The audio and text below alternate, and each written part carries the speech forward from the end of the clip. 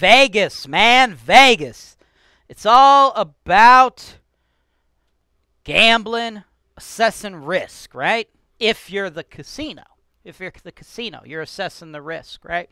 If you're the gambler, you ain't. You're just shooting out blind with a hope and a prayer, right? Like my favorite game, I like roulette. I like roulette a lot. I think that's my favorite game. And the cool thing is, like, if you're doing roulette, you could assess the risk you're going to win or lose, right? I think it's like if you bet on red, right, you're going to get like a 48% chance of winning somewhere in there, right? If you bet on black, you get like a 48% chance of winning, something like that, right? They're not 50-50 though, right? Because the only one who gets that advantage is the house, right? Because they get the 0 and the 00, right? So that's what Vegas is about. Today we're working with 2 investors from Vegas, right? Do you guys want to go into this, be in the house with some knowledge, or do you just want to shoot blind? That's what we're talking about. That's what we're doing. That's why you guys are here, man. Let's get into that. Let's talk about some Cleveland real estate for Vegas investors. This is your show. This is the show where I work for you directly, taking your needs. I'm going through the MLS, and I'm trying to find the best possible deal for you guys. Put down 25%. That's the perfect way to buy this. That's why real estate investing is the greatest industry in the world.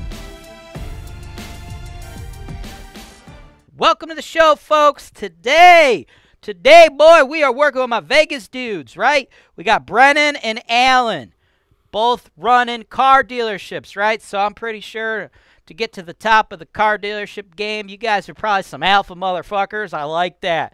I love fucking that, just like alpha raw sales mentality, right? Like, what's his that movie with Jeremy Piven, Don Reddy, right? Don Reddy, where he's the car sales. God damn, that movie's awesome, right? You guys should check it out. Y'all know what I'm talking about. I guarantee you, Brennan and Alan know what I'm talking about. If they're freaking car dealers, they probably have that shit on their phone. They probably watch it every day. God damn, I love that movie. But anyway, what you guys are doing with all that car dealer money is you're investing it in Cleveland. And as I was alluding to in the top of the show, right, we want to get you in there with the information, right? We want you guys to be the house, right?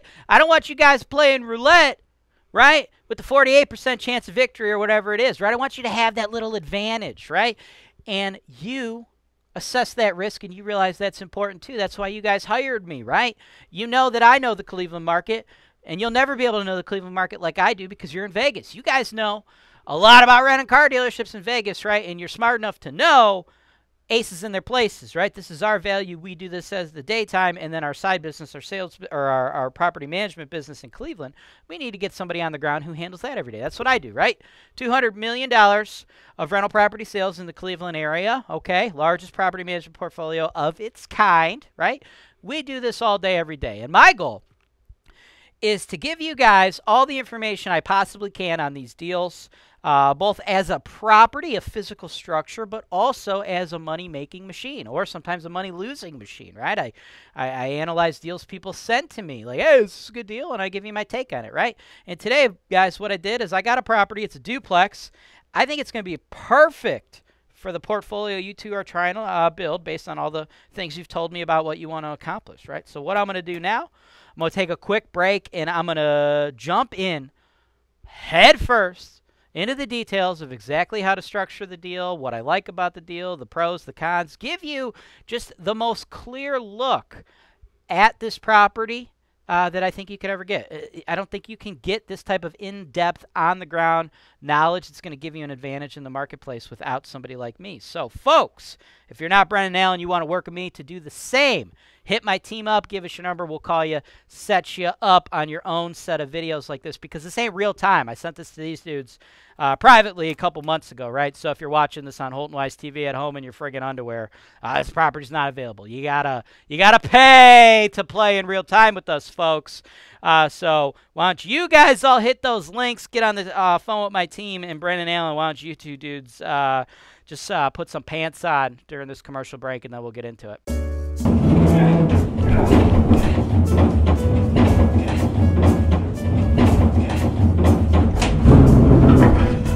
Two, please.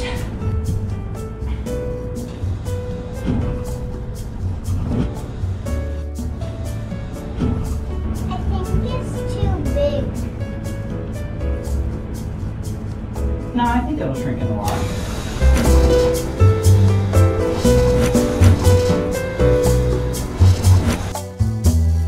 Welcome back. Let's jump into the deal. I love this deal quite a bit, okay? 210 14th Street, Elyria, 44035. Been on the market 7 days, priced at $89K. Now, I love Elyria, dude. Oh, my God, do I love Elyria, right? Here's the cool thing about Elyria. This is why I really love it. On a national stage, people are like looking at the Cleveland market, right? Investors all over the place. Like, there's always articles or this or that about Cleveland's a great cash flow market. If you want to get cash flow properties, Cleveland. It pops up everywhere, right? You know, you do something like, what are the best cash flow markets in the United States? Cleveland's always in the top 10, right? Sometimes it's even listed as number 1 on a lot of those publications, right? What's cool about all that is that it's Cleveland. It beats into everybody out there's head that all the Cleveland area is the city of Cleveland. Not the case, right? The city of Cleveland's got like 350,000 people in there, right? The greater area, several million, okay? So there's a lot of suburbs in and around that area that are not getting a lot of attention. Elyria is one of them. I think it's a nice little sleepy suburb. It's like 40 minutes west of the city of Cleveland. And for those of you that are looking for some type of comparison here, right, where LeBron is from, Akron, right? Everybody says LeBron's from Cleveland, LeBron's from Cleveland, LeBron's from Cleveland. LeBron's not from Cleveland. LeBron's from Akron. That's south of Cleveland, about the same distance, right? So it's in the general area, right? We service Elyria. We have tons of properties in Elyria, right? But it's off the radar, which is great because it allows us, in my opinion, to pick up deals we couldn't have otherwise got if they were in Cleveland. This property would not have remained on the market for 7 days if it was in Cleveland, folks. $89,000. This thing's awesome. It's a side-by-side duplex. Side-by-side duplexes are, in fact, the best friggin' duplexes. Now, it's fully occupied with long-term tenants, so do not expect this thing to be like spick and span, beautiful, looking fresh, looking clean. The real estate agent for the seller only provided 1 photo because, guys, it's really friggin' tough to go through tenants' houses and take pictures. They don't, like, want to deal with all you fucking assholes, like, interrupting their life. But it don't really matter. Some people think that's a red flag. It's not. There ain't nothing special you're going to see in there, folks. I'm going to tell you this right now. I already know what it looks like. It looks like it needs a turnover when these tenants move out. They're long-term tenants, folks. You do not get to buy $90,000 duplexes in the Cleveland market with long-term tenants, and then when they move out, you just sweep it up and it's ready to rent for the next tenant. That don't fucking happen. If that's your expectation, it's wrong. You're going to need to refresh the unit. Paint! If they got carpet, we're replacing it. I like to replace it with vinyl or hardwood so you mitigate that cost in the future. You don't have to deal with that again, right? We may need to do Home Depot Lowe's quality kitchen cabinets, bath fixtures, right? So we might be looking at like $5,000, $10,000, $15,000 per unit when these folks eventually move out, right? These folks have been there for quite a long time, and it already cash flows where they're at. $750 and $600, but market rent sits at side by side, which is the premium layout, folks. That's $800 a unit, $1,600 a month, or $19,200 a year, right? They have it listed at $89. We need to pay $89, okay? I assume there's eventually going to be multiple offers on this. Yes, it's still on the market today because it's got an Elyria address as opposed to a Cleveland address, and it's getting less national traction, but look. A lot of people will understand this is going to make money because this thing's a fucking cash cow. So be prepared to pay $89 or more, right? $1,600 long-term market rents after you run your fixed and variable expense estimates with HoltonWise, handling everything on the ground for you. You're looking at an NOI of about $709 for the month. On average, $85 for the year on average. Some years will be better, some will be worse, right? As you see, we got capital expenditures. I'm saving up $960 every year for you, right?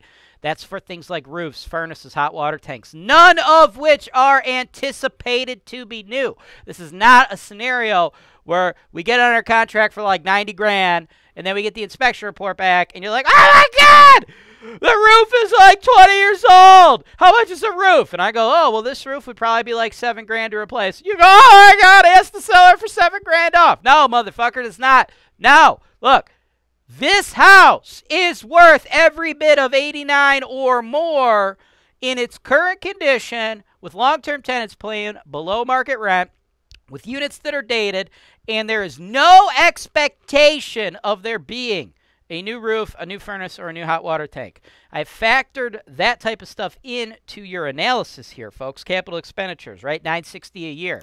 You don't do a roof every year, obviously. You do a roof once every 30 years. Costs about $7,000.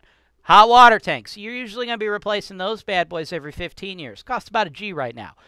Furnaces cost about 3 Gs. You're usually doing those about every 3 years. None of these mechanicals are brand new, folks. They're all currently working. Why would the seller replace them? If you got a furnace, it's probably going to work for another 5 years. Why the fuck would you replace it? You wouldn't, right? So the property's going to be worth that. Those are the proper expectations. The thing's still going to kick off a ton of money, right? Who's to say we actually have to kick these tenants out to get them up to market?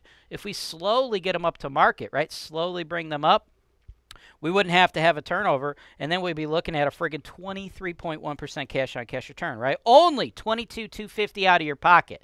This is a solid investment. As far as Elyria goes as compared to Cleveland, I've already mentioned that nationally people aren't paying attention to it enough.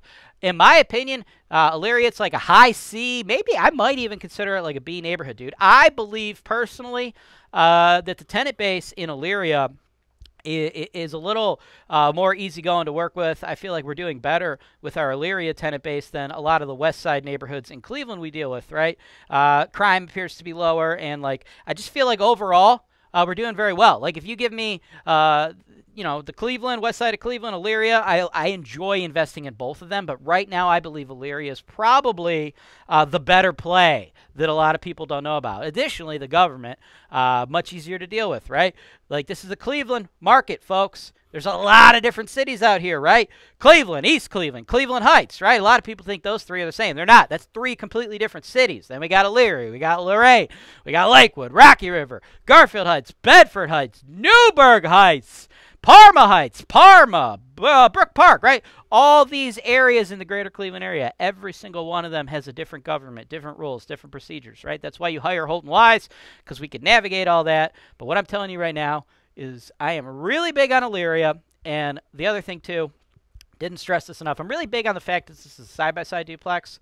A, you get more rent, but B, what you do is, and it's more important than the additional rent. Like if this is an up-down, I would say the market rent's about $750, right? We squeeze an extra 50 bones because it's the up-down layout or the side-by-side layout versus the up-down layout. We squeeze out an extra 50 bones per unit there, right? But that $100 a month, $1,200 a year, that's not what I love about it. What I love about it is it reduces turnover. You get long-term tenants, right? Because it's not as much sound annoyance, right? Nobody's above you, nobody's below you, right? That kind of stuff causes tenants to fight. When tenants fight, they become unhappy. When they're unhappy, guess what? One of them usually moves out, right? So that becomes a problem. And the majority of duplexes in the entire Cleveland market, all the cities I just mentioned, most of them, I would say like 95% are built with the up-down layout. So whenever you get the opportunity to pick up a side-by-side property, absolutely do it. So in my opinion, there's no such thing as a can't-lose deal, but this is very much as close to that as I think you can possibly get in the Cleveland market. For your money right now, this duplex is a friggin' banger. Let me know what you want to do. Thanks for watching. Subscribe to HoltonWise TV for more financial information, education, and entertainment.